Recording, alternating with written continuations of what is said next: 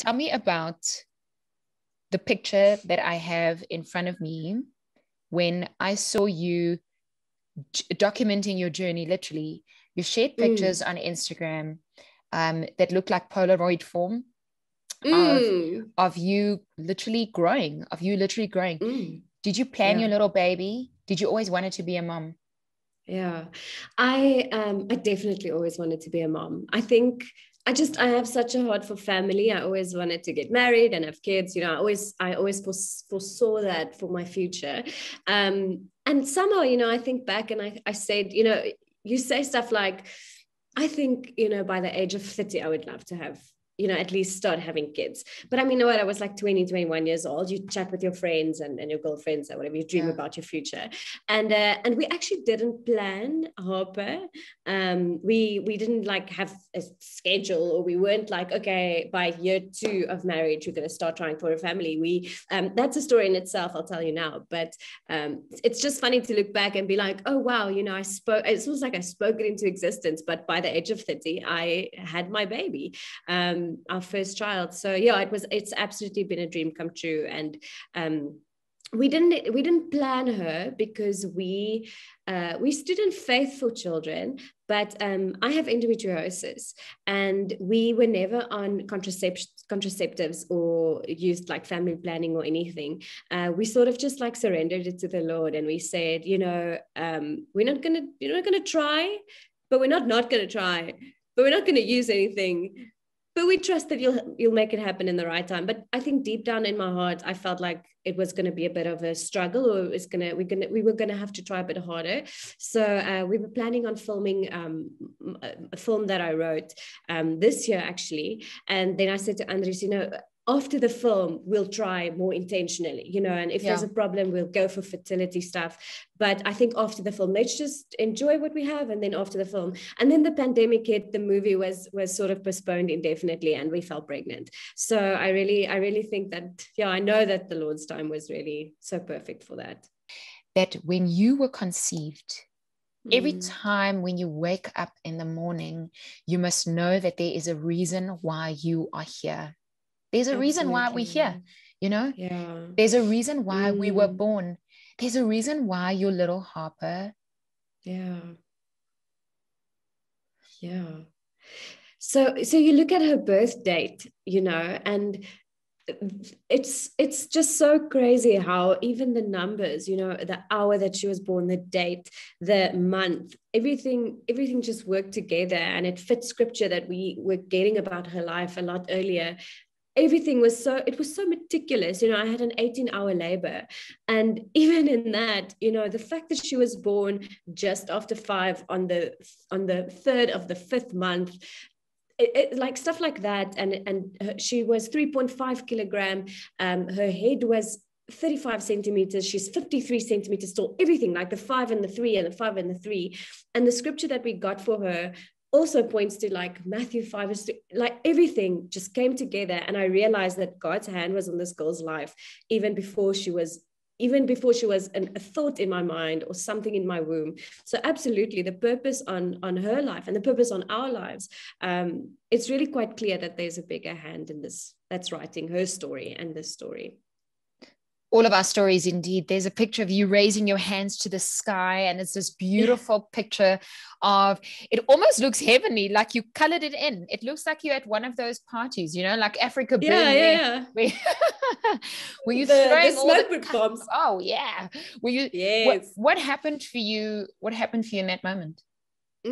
So we were filming a shoot for the Harvest collection, which is my jewelry range that I was partnering with Manila Jewelry. And at the end of the shoot, you know, it was going to rain, and ons het gesien, okay, ons het 'n uur of so.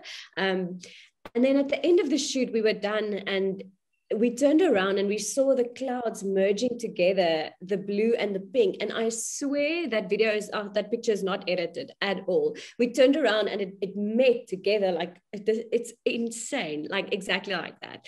And that was the day before we had our gender reveal. So we didn't know, is it blue? Is it pink? What is it going to be? You know, but in that moment, I just raised my hands. I'm like, Lord, thank you for like withholding the rain. And thank you for blessing us with this picture. And the photographer took a picture from from the back. And this is the picture that she took, and she didn't edit it. She just sent it to me like that. And that evening I went home and I showed the picture to Andries, and my husband started crying, and he said, you know, as he was praying for our baby, that's the picture that he saw. He saw a picture of a little girl standing in a harvest field with her hands raised in worship. And, you know, we felt that God said that she was going to be a worshiper. And yeah, so that was the picture that he had in his mind. And this is the picture that we just took. So it's a picture quite close to our heart. And then after that, you know, we decided to give her the middle name Harvest, which was met with a bit of controversy. We knew that was going to outlook, but we really had word from the Lord about it, and it was just it's a very special name for us. When you think of your journey leading up to being a mommy and now having the baby, I mean, I know the answer to this for me. But is it a lot different to what you expected it to be? Such a good question, because my husband asked it to me, I think last week. We had a bit of a date, and he said to me, is this everything you expected it to be? It took me a while, but I think I didn't know what to expect. And I'm glad I didn't know. I mean, you hear everything from everyone else. And I don't want to say that I sort of just shut off when people told me that it was going to be did. You go through hell. You go through hell.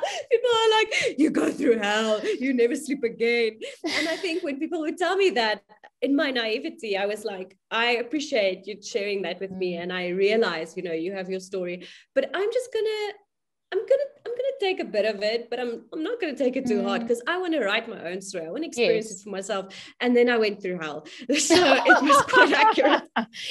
Yes, the thing though, you don't know what you don't know. No. You don't know what you don't know. But my husband's also, like yours, very involved. I don't remember not sleeping. I don't remember. Did you forget? Not sleeping. I think I deliberately wiped it out of my mind. Your relationship with God and the miracles that has happened in your life. If you could, There's a lot.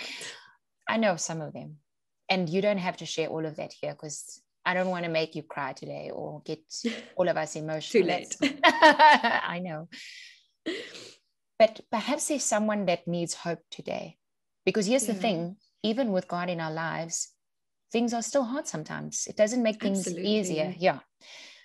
But there's a mom and a single mom and someone that needs hope, and perhaps they need something to fall back on when everything else disappears.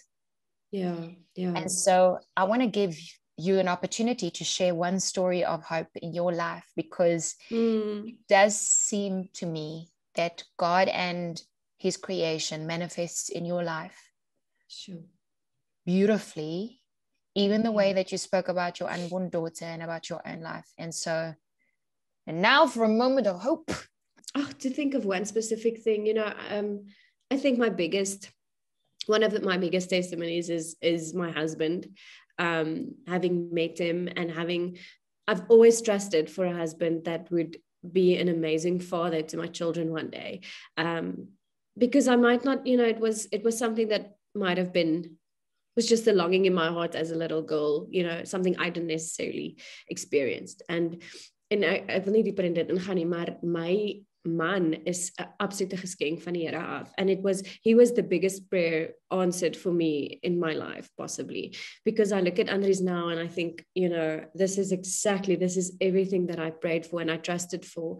And it seemed very impossible. We got married at a very later stage and we worked through a lot in our relationship, but, you know, that Andries is my biggest gift. And he's my biggest testimony. And I think for a lot of single women and even single moms, you know, that are still trusting the Lord for their husbands, or that are still waiting and still need to, you know, exert patience and hope. It happened for me against all odds, you know, and it can happen for anyone else out there. And also for single moms, ek weet nie, dis net so op my hart, so single moms are so on my heart the past 4 weeks. And how many times I look at Andries and I'm like, I have no idea how single mamas do it. Ek het geen idee nie. And my mom was a single mama. She, you know, in those first few weeks and months, she had her mom. But I have such a heart just to say to single moms, you are doing amazing. You are the true heroes of society, because doing it without that kind of support, I commend them, absolutely commend them. But may the Lord sustain them. That's even in the midst of all of the lack of sleep and the forms of torture, and crying babies and prepping bottles, etc., etc. I do know that there's a presence in the midst of the night, and you're suffering in a dark night of the soul. There's a peace and a presence that has guided me, and I know that is also there for single mamas and people that go through waiting periods. But I think it's wonderful that you can use your own life and your platforms to give hope to moms and dads. And here's the thing, it's never too late. It's never too late. It's never too late. Yeah, so perhaps you've chosen the guy and he's the daddy of your baby, and you don't like what you see in him right now. Yeah. It's never too late to ask for guidance and to, you said beautiful things. Breastfeeding or a bottle? Mom guilt or mom shame? That's the question. How many days did it take? How many days did it take for you to master the boob in the mouth? The boob in the mouth took 3.5 weeks. Then mastitis ended the journey for me. That's so fine. I had a month, and it was intimate and it was messy, like beautiful relationships are. But I didn't have enough milk, she was just hungry all the time, and my baby needs to eat. So I was like, my daughter needs a mom that is not having panic attacks, that is present, that is sleeping, that is enjoying her. And it was a difficult, I get the hart geil, and now I am just so grateful. I'm so grateful. It's good to cry, but you're right, the baby must eat. And here's the thing. Then you have a second baby, please God, and then ek gaan nie eers daai boek skryf nie. Ek gaan wag. I'm going to wait. I'm going to wait till that book writes itself. Did you feel, can you tell, I'm trying to quick fire, but I'm so interested in everything because I'm so scared we're going to run out of time. Did you want to wait the 39, 40 weeks, or did you want baby out at 37 weeks because it's just too uncomfortable? I wanted her out by 28 weeks. Ek sê baie ongeduldige mens. Oh, I'm so impatient. No, so what happened is she lay very low. Sy was baie laag van baie vroeg af. Right. So the gynae and my midwife at like 32 weeks said to me, please just hold her in until 36 weeks. Knyp net, maar hou haar binne, want sy is so, she's never felt a baby that low by that stage. Gosh. And so I was waiting for it to come by 36 weeks. By 38 weeks, I was painting by numbers just to keep myself sane, because I thought she was going to come by 36 weeks. Yeah, so sy het op 39 weeks gekom, maar as sy op 42 gekom het, oh my word, I would have, ek weet nie wat ek sê gesoen het nie. So I think you answered already, midwife, doula or cesarean? Had a midwife and a doula and a water birth. Okay, wonderful. Advice to moms when someone comes and wants to see the baby and lifts the cloth of the pram like this. I don't even have a cloth. Yeah. Can I see the baby? Anders het die pram gevat, So, so flick of the wrist on their hands, and even if it's family, you or you can just say the baby is sleeping, and then you whack her hand. And then also please sanitize first is also very important. Please sanitize first, and then by the time that they are busy sanitizing, you lift the cloth and you're like, oh sorry, sy slaap. How many baby grows has she not worn that she has grown out of? She hasn't grown out of anything yet, because she's 4 kilograms, but she's quite petite, so she's still I'm still on really number 0 diapers. Oh, julle. Klein jappies. So she hasn't grown out of anything. It is. I'm very proud of you. Thank you. It is so wonderful much, speaking to you, and it is, if anything, if you don't know anything, do you know what's going to get you through? Especially you. Do you know what's going to get you through? Your belief. Your belief will get you through.